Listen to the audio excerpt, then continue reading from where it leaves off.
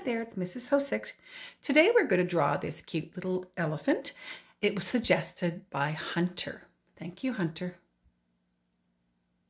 So we're going to start with the head of our elephant. The head is a nice big circle. So you're going to start and make it a fairly big one because we want to have a big picture. If you need to trace a circle, you can, but do the best you can and draw a circle. All right, and we're doing it in pencil first because we have to do some erasing. All right, now we've done that, we're going to make a trunk. So my trunk is going to, I'm using the marker, my trunk is going to start about this far up, and I'm going to do a nice little curve like that. Don't go down too far here. And another little curve to the side. And then you're going to put an oval on the end with two little nostrils. Then we can put some lines across the trunk like this. All right, the next thing we're going to do is some tusks. So we've still not done the head and marker.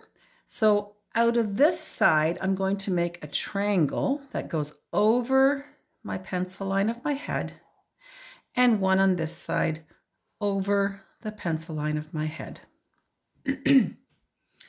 Now that you've done those two things, we can put the rest of our head in. So without going over my trunk or over my tusks, I'm going to draw the circle for the shape of my head.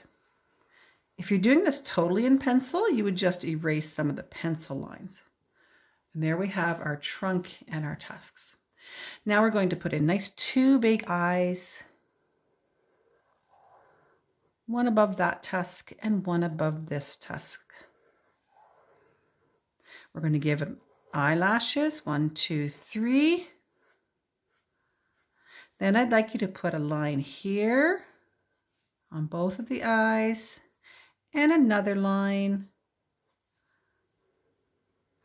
Add a little circle right here, a circle right here, and we're going to color these in. All right, I've colored my eyes in. We're also going to give 3 lines here, one big one, a medium, and a small. We're ready to do the body. Right under here, if you happen to have a longer trunk, you're going to go below whatever trunk you have. I want you to make a little smiley face. Like that. Okay? Then we're going to come down. This is the inside of the leg. You're going to make 2 lines fairly close together down like that. And then on the other side of my tusks, I'm going to make his body. You can make him as fat as you want. So you're going to come out here and make a nice big circle around.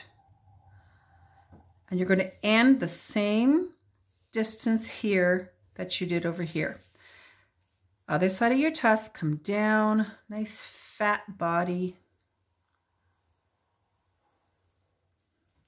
And then we're going to attach these together. I'm not going to go straight, I'm going to go down a little bit in a curve, and that gives the bottom of the feet. We don't see his back feet, we only see the front feet. Now we want to give him some toenails. You want to start with your middle one on each of your feet, and then you can put in the 2 side ones. That way you know you have the right distance or the right space to do them. All right, and now we're ready for the ears.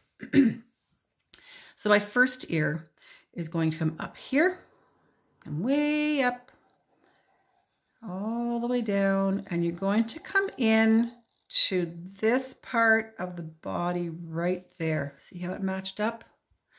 Same thing on the other side. Come up, try to make it as even as possible.